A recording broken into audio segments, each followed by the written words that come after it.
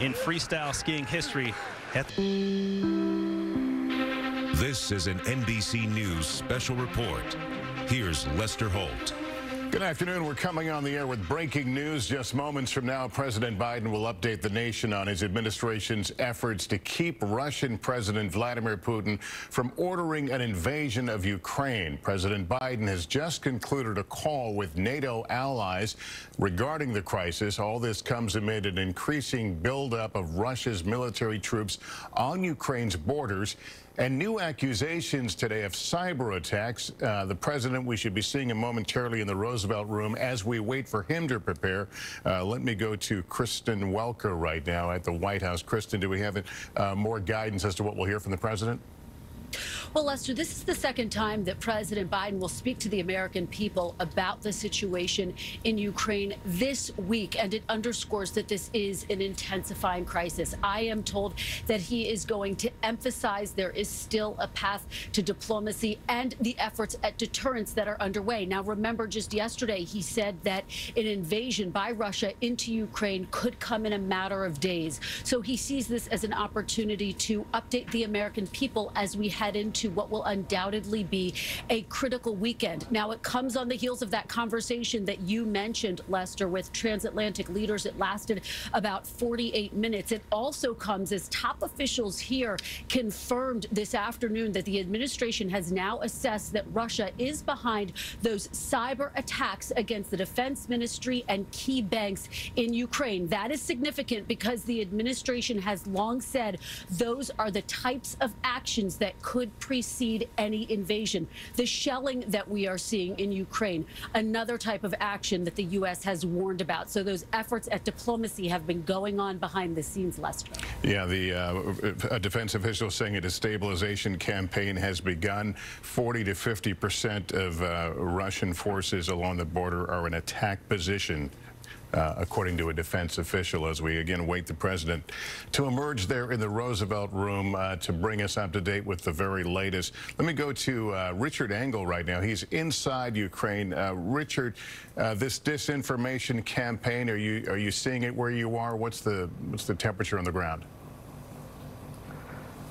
Well, the temperature is getting a lot higher, and we are absolutely in the middle of what feels like an elaborate disinformation campaign. There is a part of this country controlled by Russian-backed separatists. It has been controlled by Russian-backed separatists for the last 8 years. And for the last 24 hours, those separatists have been claiming that they are under attack by the Ukrainian military, that they are in a position where they need to evacuate. In fact, the separatist leaders today put out a call for all of the pro-Russian community living in that area. There's about 2 million people living in an area adjacent to Russia, to get in their cars, starting with men, women, children, and the elderly first, and to get out of the country. And there are reports in Russia that Vladimir Putin is promising to pay each family forced to leave, forced to escape because of an impending Ukrainian invasion, the equivalent of $130. All right, Richard, here's the president. Today, I made 2 vital calls, as I've been making for some months now. 2 vital calls that on the situation in Russia and Ukraine. The first was to a bipartisan group of members of Congress who are currently representing the United States, along with Vice President Harris at the Munich Security Conference. The second was the latest in a series of calls over the past many months with the heads of state of our NATO allies and the European Union, to bring them up to date on what the United States thinks is the current state of affairs and what's likely to happen in Ukraine in the coming days, to ensure that we continue to remain in lockstep, that is, the European Union and NATO. Despite Russia's efforts to divide us at home and abroad, I can affirm that has not happened. The overwhelming message of on both calls was one of unity, determination, and resolve. I shared with all of those on the calls what we know about a rapidly escalating crisis in Ukraine. Over the last few days, we've seen reports of a major uptick in violations of the ceasefire by Russian-backed fighters attempting to provoke Ukraine in the Donbass. For example, a shelling of a Ukrainian kindergarten yesterday, which Russia has falsely asserted was carried out by Ukraine. We also continue to see more and more disinformation being pushed out to the Russian public, including Russian-backed separatists, claiming that Ukraine is planning to launch a massive offensive attack in the Donbass. Well, look, there is simply no evidence of these assertions, and it defies basic logic to believe the Ukrainians would choose this moment, with well over 150,000 troops arrayed on its borders, to escalate a year-long conflict. Russia's state media also continues to make phony allegations of a genocide taking place in the Donbass and push fabricated claims warning about Ukraine's attack on Russia without any evidence. That's just what I'm sure Ukraine's thinking of doing, attacking Russia. All of these are consistent with the playbook the Russians have used before, to set up a false justification to act against Ukraine. This is also in line with the pretext scenarios that the United States and our allies and partners have been warning about for weeks. Throughout these tense moments, the Ukrainian forces have shown great judgment and, I might add, restraint. They refused to allow the Russians to bait them into war. But the fact remains, Russian troops currently have Ukraine surrounded from Belarus along the Russian border and with Ukraine to the Black Sea in the south and all of its border. You know, look, we have reason to believe the Russian forces are planning to and intend to attack Ukraine in the coming week, in the coming days. We believe that they will target Ukraine's capital, Kyiv, a city of 2.8 million innocent people. We're calling out Russia's plans loudly and repeatedly, not because we want a conflict, but because we're doing everything in our power to remove any reason that Russia may give to justify invading Ukraine and prevent them from moving. Make no mistake, if Russia pursues its plans, it will be responsible for a catastrophic and needless war of choice. The United States and our allies are prepared to defend every inch of NATO territory from any threat to our collective security as well. We also will not send troops in to fight in Ukraine, but we will continue to support the Ukrainian people. This past year, the United States provided a record amount of security assistance to Ukraine to bolster its defensive, $650 million from Javelin missiles to ammunition. We also previously provided $500 million in humanitarian aid and economic support for Ukraine. And earlier this week, we also announced an additional sovereign loan guarantee of up to $1 billion to strengthen Ukraine's economic resilience. But the bottom line is this: the United States and our allies and partners will support the Ukrainian people. We will hold Russia accountable for its actions. The West is united and resolved. We're ready to impose severe sanctions on Russia if it further invades Ukraine. But I say again, Russia can still choose diplomacy. It is not too late to de-escalate and return to the negotiating table. Last night, Russia agreed that Secretary of State Blinken and Foreign Minister Lavrov should meet on February 24th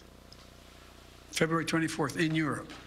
But if Russia takes military action before that date, we'll be clear that they have slammed the door shut on diplomacy. They will have chosen war, and they will pay a steep price for doing so, not only from the sanctions that we and our allies will impose on Russia, but the moral outrage the rest of the world will visit upon them. You know, there are many issues that divide our nation and our world, but standing up to Russian aggression is not one of them. The American people are united. Europe is united. The transatlantic community is united. Our political parties in this country are united. The entire free world is united. Russia has a choice between war and all the suffering it will bring, or diplomacy that will make a future safer for everyone. Now, I'm happy to take a few questions. Nancy from Bloomberg. Thank you so much, sir. Do you think that it is wise for President Zelensky to leave Ukraine if an invasion is as imminent as the U.S. says it is? That's a judgment for him to make, and a determination as to whether or not. I've spoken with Zelensky a dozen times, maybe more, I don't know. and it's in the pursuit of a diplomatic solution. It may not be it may be the wise choice, but it's his decision. And do you have any indication about whether President Putin has made a decision on whether to invade? Do you feel confident that he hasn't made that decision already? As of this moment, I'm convinced he's made the decision. We have reason to believe that. There seems to be a unanimity of spirit to do between the United States and Europe to do some sanctions, the comprehensive sanctions. But is everyone on board with the exact same sanctions that you want to do? Yes. There will be some slight differences, but none. There'll be more add-ons than subtractions. And President Putin is going to oversee some nuclear drills this weekend. How do you see that happening? What's your reaction to that, sir? Thank you. Well, I don't think he is remotely contemplating using nuclear weapons. But I do think it's, I think he is focused on trying to convince the world that he has the ability to change the dynamics in Europe in a way that he cannot. But I don't, how much of it is a cover for just saying we're just doing exercises and there's more than that? I just can't, it's hard to read his mind. Mr. President, to be clear, you are convinced that President Putin is going to invade Ukraine. Is that what you just said a few moments ago? Yes, I did. Yes. So is diplomacy off the table then? No. Until he does, diplomacy is always a possibility.